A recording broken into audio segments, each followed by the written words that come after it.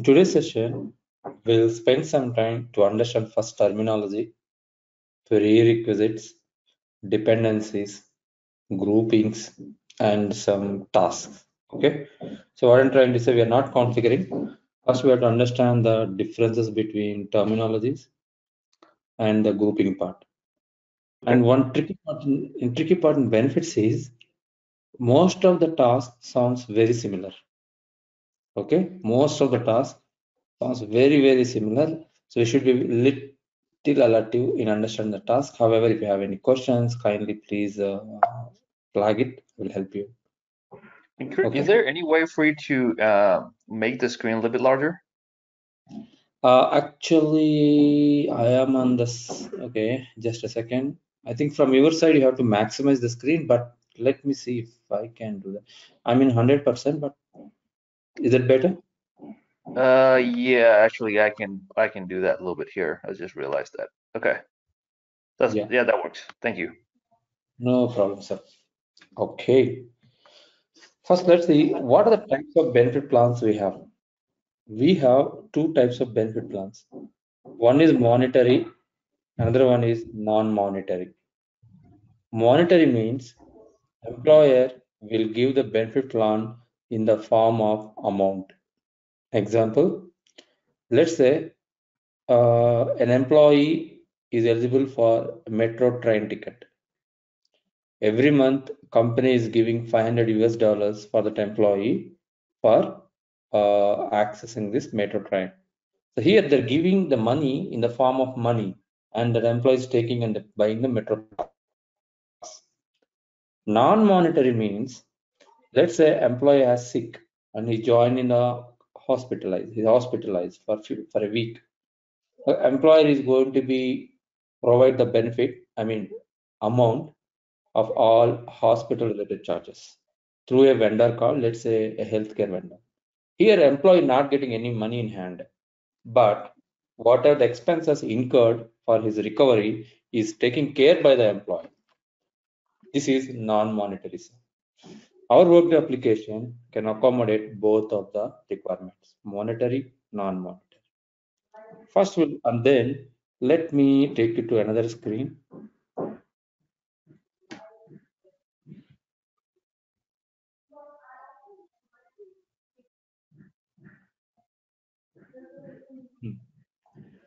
Okay, what are the types of benefit plans we have? In Workday, we have around 6 types of benefit plans: healthcare, health savings account, spending account, insurance, retirement savings, additional. Different customers may have different types of requirements. Our Workday benefit plans should match all the requirements. All the requirements we should. Let's see what are all each type of plan we have. Healthcare, which means medical, dental, vision. So most of the employers will offer this benefits to employees, right? That falls under healthcare benefits, sponsored by employer or together employer. So these are classified into 6 types, or you can say categorize this benefit plan into 6 types. Okay, vision, medical, dental, and if any healthcare related will falls under here. HSA spending account, or you can also call both together flexible spending account, savings account, spending account. These two are dedicated to USA, because in USA we have a mandatory benefit called flexible spending account. So these two are dedicatedly for USA. If you are implementing for USA, then you may require to configure benefit plans under these two categories. Healthcare globally applicable. Most of the countries and employers they're offering some of the benefit plans for their employees. Okay, so let's talk about these two. Health savings account. There might be employee can purchase some health savings account. Purchase in the sense here employee will contribute, employer also will contribute. These are offered by employer. But this plan, employee has to contribute. For example, per year, employee has to contribute around $500. Employer also will contribute $500, total $1,000. And and this $1,000 will be paid to the benefit provider. Let's say MetLife is the benefit provider, healthcare provider.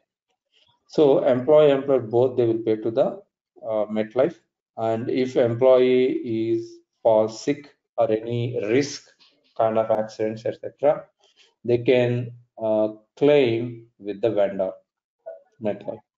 Okay, spending account also savings account. Unforeseen, what you call unexpected reasons. Sometimes any critical conditions, accidents, more amount is required. Additionally, you can also contribute to spending account. So here one thing, some employers may allow only health savings or spending account, either one, not both. Some employers may allow to employees to choose both of the plans. Okay, both of the plans. In health savings accounts, not only employee also can enroll their dependents, children, spouse, or parents. Okay, them into the health savings plans. And also coming to the health savings and spending account, there will be an upper limit as per the norms. The contribution should not go beyond that upper limit. So we have to create certain rules on that. Okay. And Okay. this means then insurance coverages. For example, an employee long-term disability, short-term disability, employee death, three things normally will consider. Long-term, short-term disability. Let me give one example to make it more. We have STD stands for these are benefit terms. Okay? Short-term disability. LTD stands for long-term disability death. Let's say an employee met an accident and he has somehow met an accident and it may take 1 month or 2 months to recover. We will call it as short-term disability. So short-term disability means employee, let's say, met an accident and employee needs some time to recover, 1 month, 2 months, or 3 months. In these 3 months, if the employee has opted in for this insurance plan, company may offer some amount. Okay, company may offer some amount so that he can survive in these 3 months until he will recover.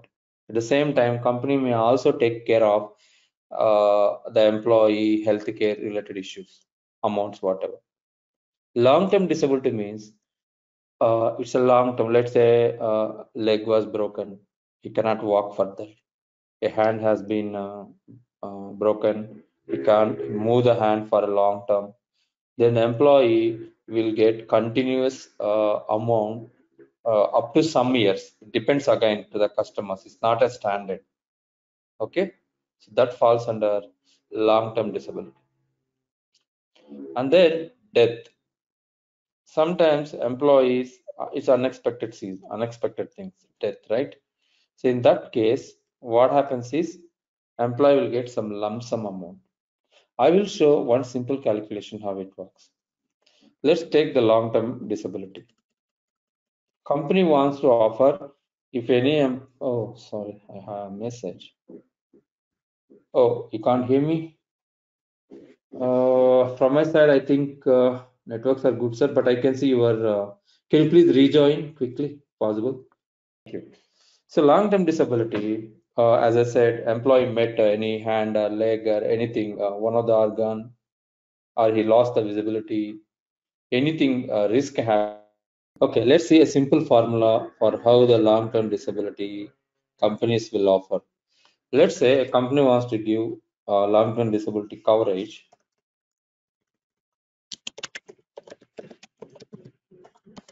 Base pay multiply by 5 times.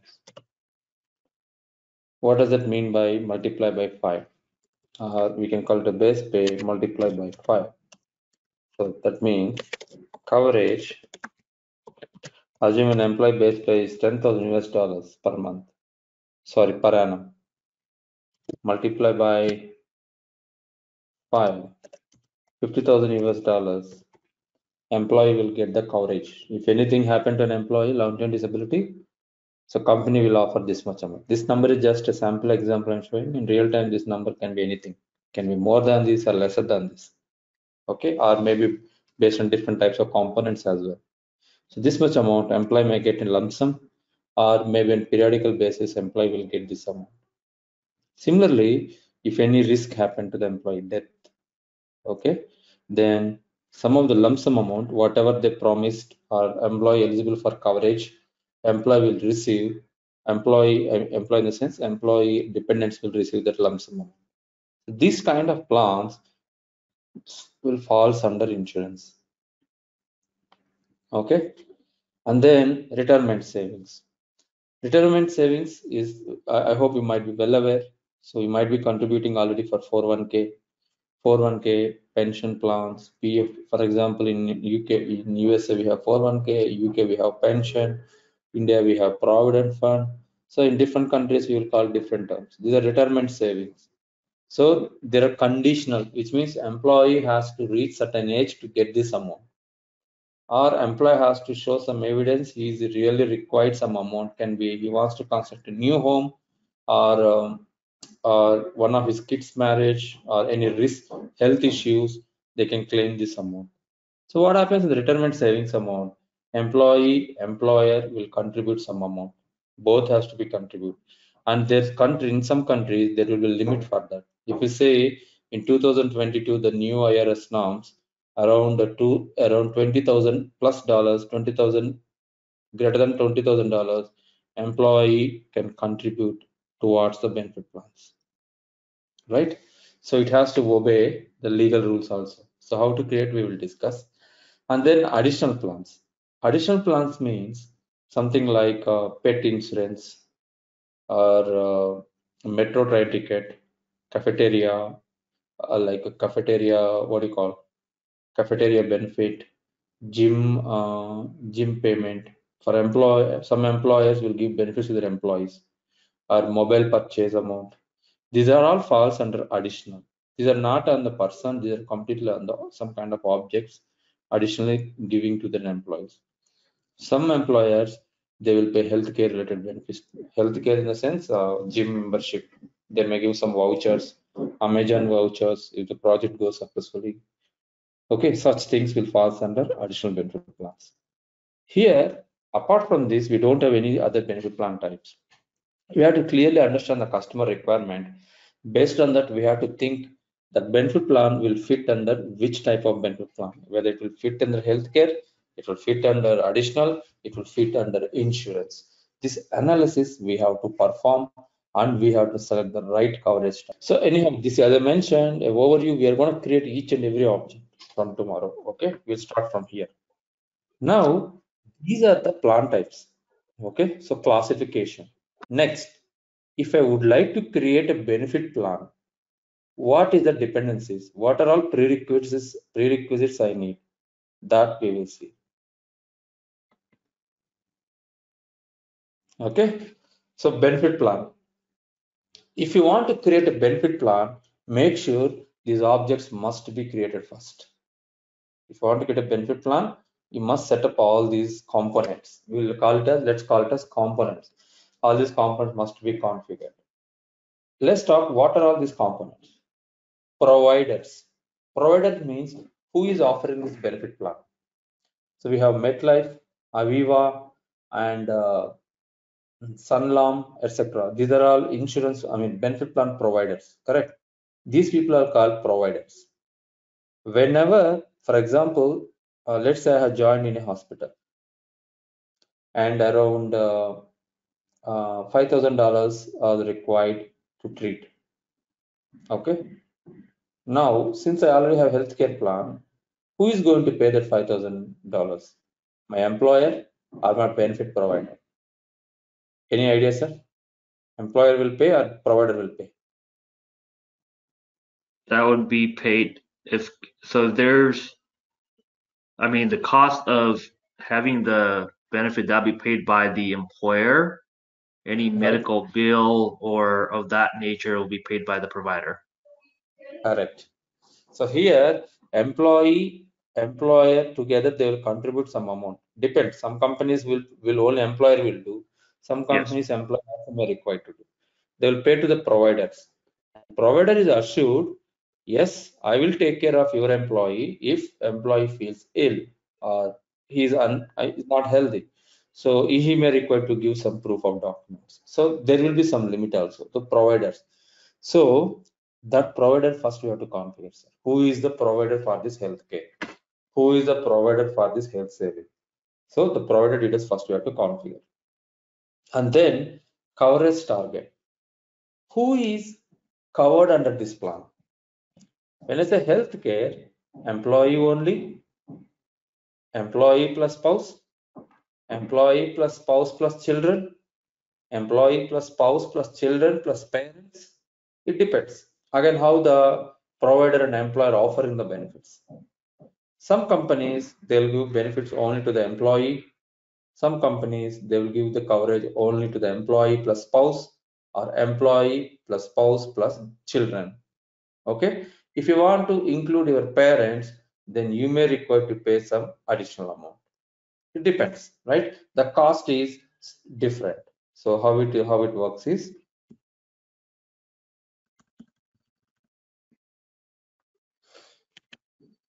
only employee contribution is from employee. Let's say $25. Employee plus spouse contribution is $35. Employee plus spouse plus child $45. Employee plus spouse plus child plus parents $60. So there the contributions will keep changing based on who you are enrolling into the benefit plan. These are nothing but coverage targets. Who is your target coverage? Your only spouse or your children, your parents, or only you? That is nothing but coverage targets. Okay. Then benefit coverage type. What do you mean by coverage type here? Coverage type means this one. This benefit plan is part of which coverage type? Healthcare, health savings, spending, insurance, retirement addition. This also we have to configure when you're creating benefit plan prior to that. And then benefit group or eligibility rule. Who is eligible for this benefit plan? Only employees working in USA are eligible, or only working employees in USA plus employee must be full-time, not part-time are eligible. Only employee in USA plus full-time plus regular employee only eligible, not contingents. These we can create through this eligibility rules and benefit group eligibility rules. To make it simple, it will defines who is eligible for the plan. Okay, who is eligible for the plan? And then after rates. What is the rate? How much the employer has to be contribute? Just now we discussed here this amounts, right? These are the targets. This is the rate: $45, $35, $25, $60. Okay, the rates also we need to be configured. That is they also required before you configure the benefit plan. Then after plan year definition. So when you are allowing your employee to enroll into the plan in 2022 January 1st to December 31st of 2022, or next year, or mid of the year, or any month, specific month. For that, we will maintain the plan year definition, one of the most key important component. In fact, all are important. This is more important. Okay, here we specify. So from when these benefit plans will be available for these employees. Okay, here we'll specify the date, month, and year. And then cross plan dependencies. So most interesting and important. There might be cases cross plan dependencies mean, let's say I have benefit plan A and I have benefit plan B. Okay. One customer will tell, if any employee enrolling into the benefit plan A, it's mandatory that employee has to enroll into the benefit plan B. Let me repeat. If any employee enrolling into the benefit plan A, and it is mandatory that employee has to enroll into the benefit plan B. That is one. Second scenario, if any employee enrolling into the benefit plan A, employee should not allow to enroll into benefit plan B. Okay? If any employee enrolled into benefit plan A, should not be enrolled into benefit plan B. This is second scenario. Okay? If it is first scenario, you are allowing employee to choose both the plans mandatorily. Second scenario, you are allowing employee either of the plan to choose. That is nothing but cross plan dependency.